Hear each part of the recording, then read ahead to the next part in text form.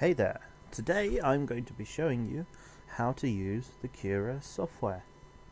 So let's say you've got a 3D printer that's anything other than a MakerBot.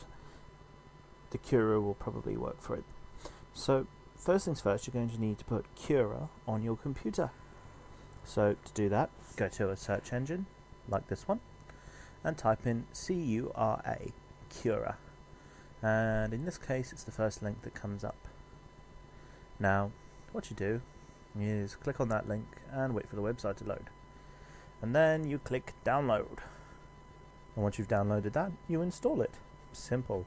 I won't be showing you how to install it because that's something you can do yourself. Anyway, once it's installed, load it up. So, Cura. And when the computer gets to it, there we go. Cura is loading up. Now we wait.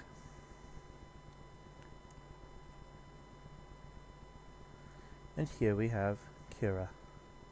So in this case I've already set Cura to the Ultimaker 2. But when you get your Cura, it'll take you through some setup options. So I will do that for you now.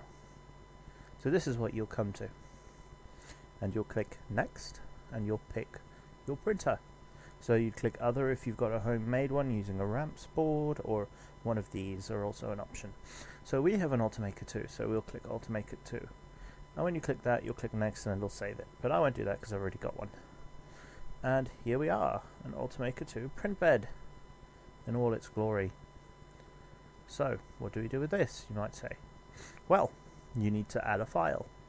So what you do is you click load and you pick something to print. So I will pick that one.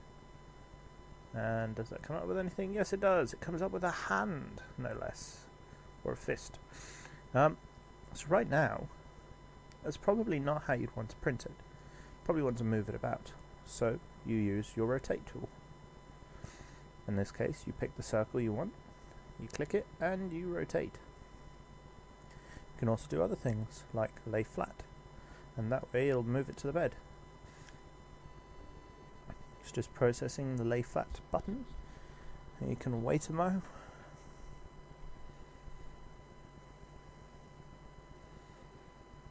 There we go.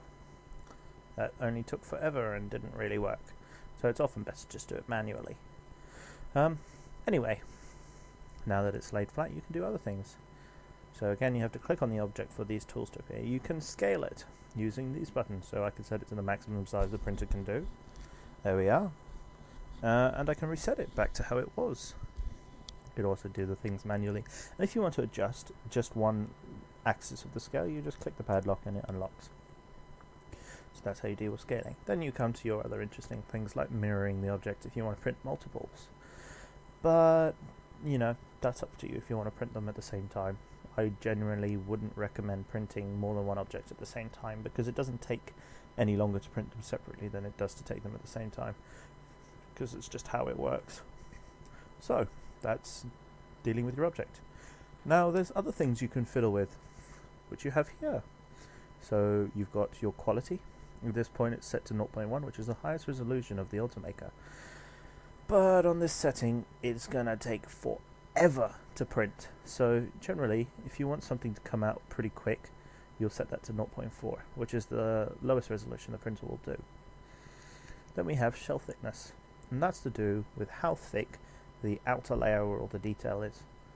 0.8 is generally a good setting, but let's say you've got something like a teapot or something that needs to be watertight. You generally make that thicker because you don't want water getting through. Next we come on to fill. So in this case that fist isn't going to be printed hollow because it would be quite weak. So what you'll do is you'll increase your fill density to a decent amount. 20% is generally alright, and it'll print it with a sort of honeycomb lattice inside. Bottom and top thickness is similar to shell thickness, it just makes it thicker at the bottom and the top. Then we have print speed. So with the Ultimaker, generally a good setting is about 50 to 80. You don't want to go higher because things tend to go wrong. Unfortunately, the Ultimaker, despite being a very expensive printer, actually isn't the best. But hey ho, you can use the software for other things too, which is quite nice. Then we come on to the important stuff, support.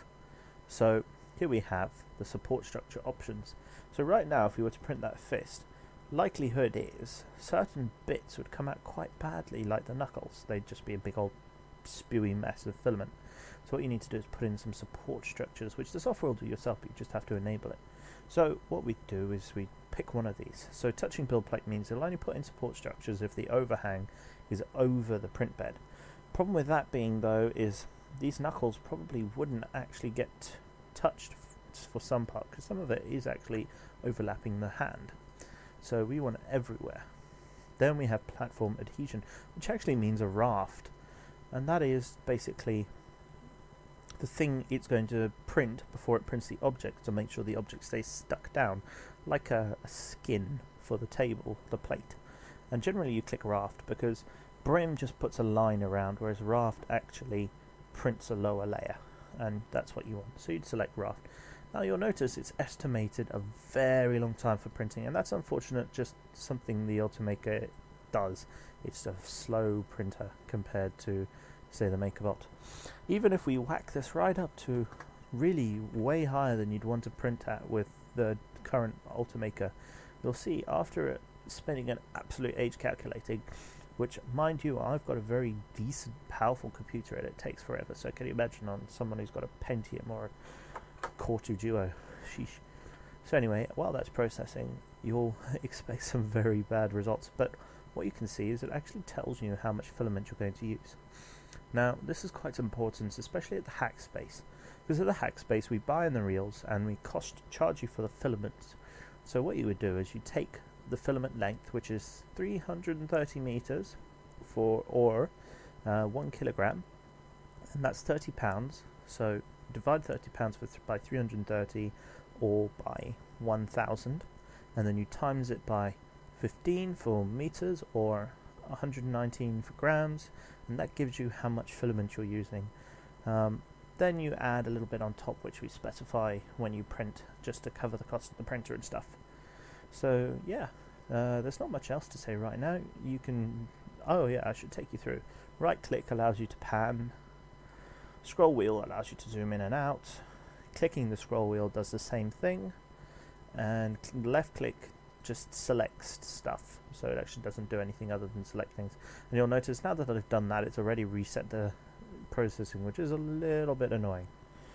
So what I'm going to do now is take you onto some of the other tabs. So we have advanced stuff, so that sets the nozzle size. You'll never change that unless you actually mechanically change the nozzle that the printer's using.